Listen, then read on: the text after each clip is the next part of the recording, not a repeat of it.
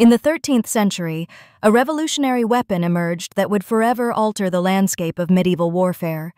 The trebuchet, a towering siege engine capable of hurling massive stones over 300 meters, rendered even the mightiest castle walls obsolete. Unlike earlier catapults, the trebuchet utilized a counterweight system that generated unprecedented power, launching projectiles weighing up to 300 pounds with devastating accuracy. The psychological impact proved equally formidable as defenders watched helplessly while their supposedly impregnable fortifications crumbled under relentless bombardment. This engineering marvel shifted the balance of power from defense to offense, forcing military architects to completely reimagine fortress design.